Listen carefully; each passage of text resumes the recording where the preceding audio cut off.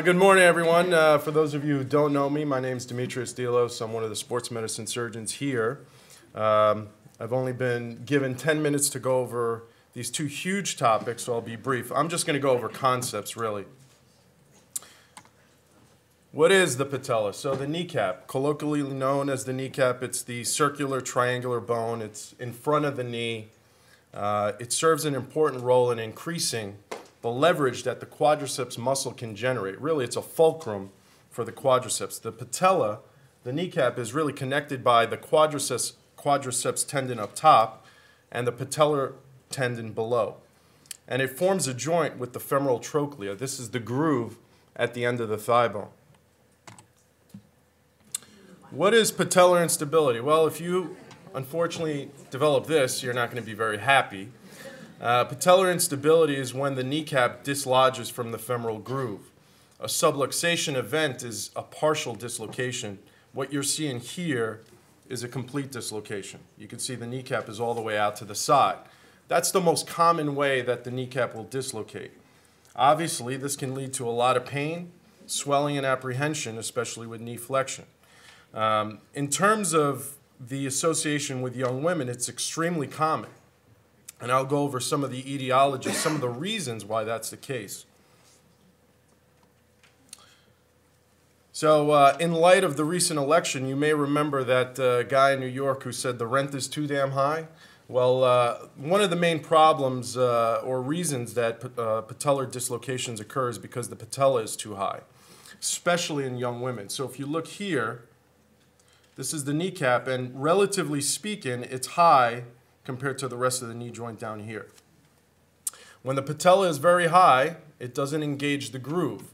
The groove is what gives it a lot of bony stability.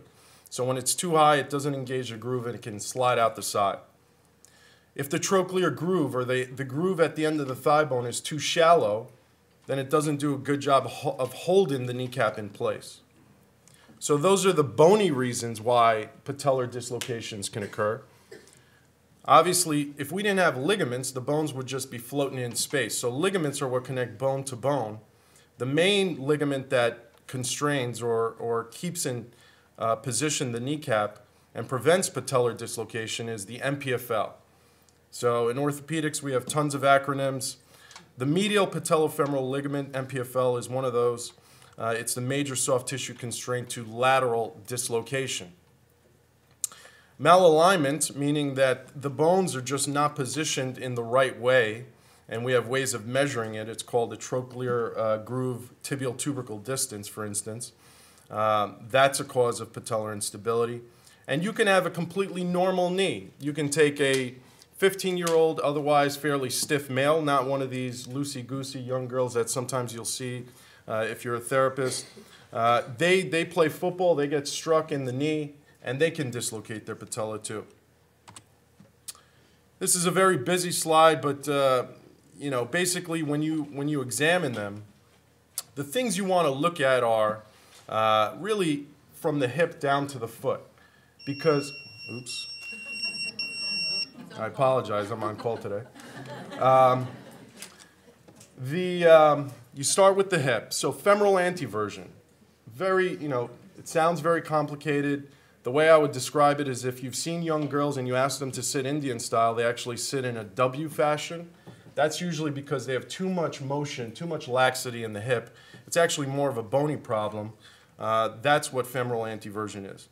Excessive valgus, so these people who are very knock-kneed may be predisposed to patellar instability. Tibial torsion is just a rotation of the tibia.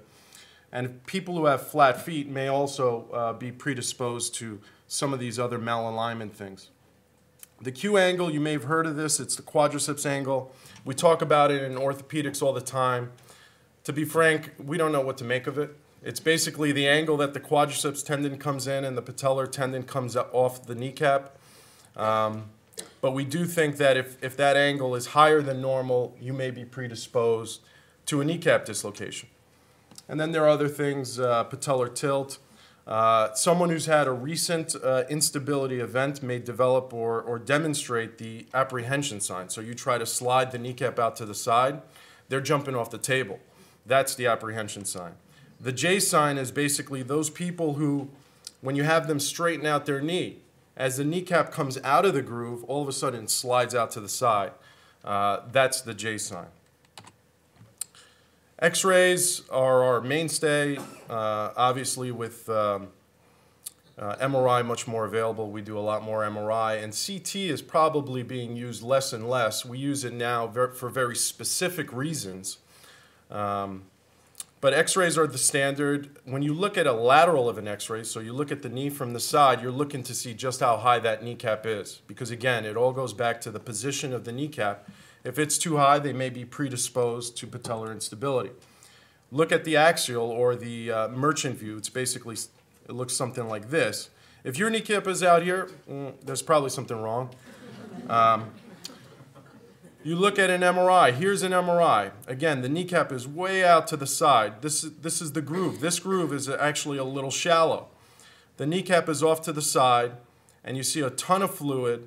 And here, the ligament, which connects the kneecap to the thigh bone, has been stretched out. So you can tell immediately that this person had a patellar instability event. Loose bodies are not that uncommon, so you need to look around to see if a piece of cartilage has broken off, because as you can imagine, it's a rather violent event. The kneecap slides out to the side. It ends up over here along the side of the femur, and then obviously you want to try and put it back, so you put it back, and that's another trauma. And along the way, you can really ding the cartilage, so you need to look around for that. And then the CT scan is probably the best at visualizing the anatomy of the bone. And the bone is really the most fundamental thing. So we use that in cases where, in terms of preoperative planning sometimes. For the first-time dislocators, again, it's extremely common in young people to have a dislocation. We don't operate on everybody, that's for sure. A first-time dislocator, they almost universally are treated non-operatively. Now, there are caveats, which I'll get into, but basically physical therapy is the mainstay. Bracing is useful. And initially, they're certainly not going back to playing basketball or football within a week or two. So activity modification.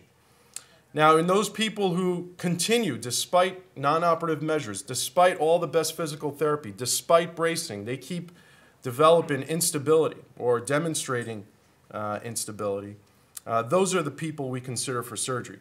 The one time we will perhaps operate on the first-time dislocator is if they have a loose body or if they have a piece of cartilage that we think we should put back, or if it's causing problems, etc.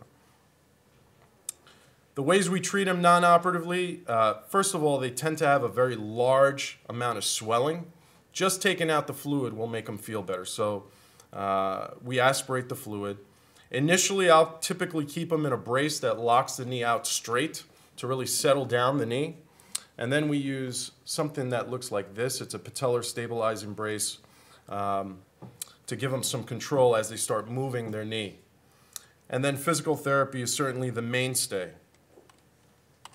Now, I will say that if you look at outcomes in terms of treatment of patellar instability, it can go anywhere from 10% to 50% will have a recurrent event. So again, despite all our best efforts to prevent that from happening again, it can. If it does, the ways we treat it are with simple arthroscopy. If it just means that something is floating around, we may just take that out. But oftentimes we'll do it in conjunction with something else. So in the past, we used to take that ligament that connected, again, the patella to the femur. We used to take that ligament and just, because it was stretched out, we just sort of bunch it back together and tie it back down together. But we found that you can get better results if you just replace the ligament. So what we do is we take a graft tendon that looks like this, and there are a number of ways to position it, but in essence, it goes from the kneecap to the femur, and you secure it there. And with those sort of operative methods, we can get the redislocation rate to way less than 5 or 10%, some series even 0%.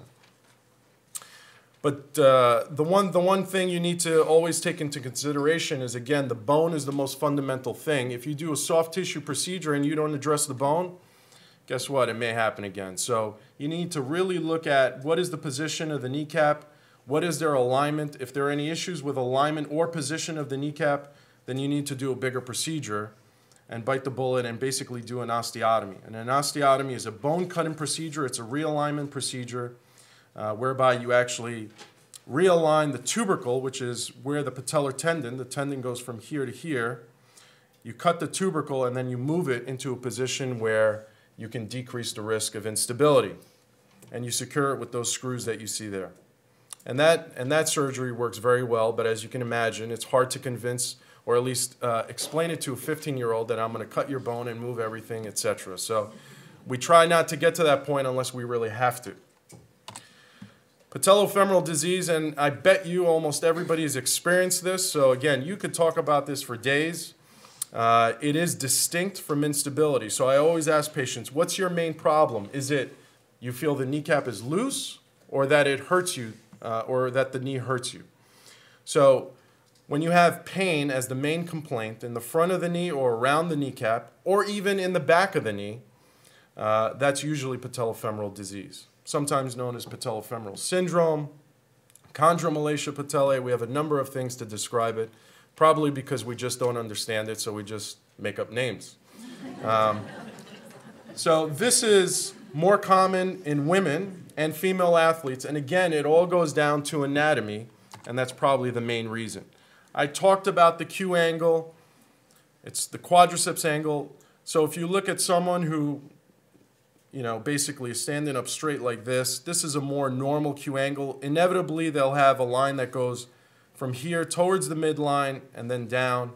But people who have excessive knock-knee type deformity, people who tend to be a little bit shorter, they may have a more abnormal Q angle. And you can imagine that if the pull of the quadriceps is in this direction, your kneecap is over here, all the way over here, you can imagine that the pull by nature just wants to take the kneecap out laterally, and that can increase the contact forces and create pain. When you look at the kneecap itself, it can be tilted because, again, ligaments are what connect bone to bone. And so if you see that the kneecap is in a certain position, you have to ask yourself, well, maybe there are tight structures along the lateral side, and that's what we call tilt, when the kneecap is tilted rather than parallel to the femur. Traditionally, muscular imbalance was considered a cause, so we always talk about the VMO, or the vastus medialis obliquus muscle, which is along the inner side of the knee. So that was always considered, well, we need to strengthen the VMO. I don't know how effective that is in terms of, it's very difficult to target that one particular muscle. But if you look at textbooks, muscular imbalance is considered a potential cause. And just simple physical overload. Sometimes you heard of things, runner's knee, etc. People who really increase the volume and intensity of their activity can simply develop patellofemoral pain, even if everything else is normal. Symptoms, again, it all goes back down to pain. This is why some of your doctors may say, don't ever do deep squats, don't ever do lunges, etc. Again, I'll go back to the anatomy. When your knee is completely straight, the kneecap is out of the groove, it's fairly free to move around, it's not really contacting anything. So you don't really develop kneecap pain when you're just standing straight. It's when you bend the knee that the contact forces go up, and that's when people experience this type of pain. So guess what? The things that involve bending the knee tend to aggravate it. Prolonged sitting. I can't tell you how many times I sit to watch a movie, I have to stretch out my leg. I'm sitting in the car for an hour to work every day. It's killing me.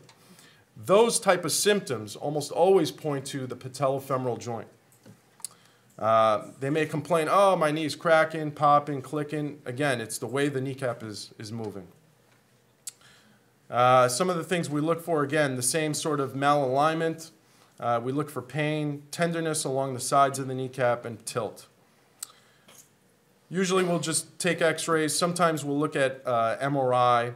There are new methods that can be used, more experimental methods, that will show areas of cartilage along the kneecap that may be softening up, maybe developing some mild degeneration. Almost universally, this is treated non-operatively with physical therapy, weight loss, activity modification, anti-inflammatories, sometimes injections. Bracing probably doesn't have as much of a role. And in extremely rare occasions and in patients do we operate. And it depends on the extent of the disease and what's going on. If they have patellar tilt, we may just release the ligaments on the side of the kneecap laterally.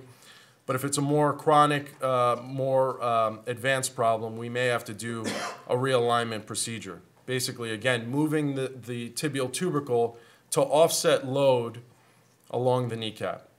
So some of the conclusions, patellar instability is very common, especially in young women. Typically, we treat them conservatively, but if it keeps coming back, we have to operate, and you need to address both the soft tissue and the alignment issue. And then in patellofemoral disease, we're almost always treating this non-operatively. Okay, thank you.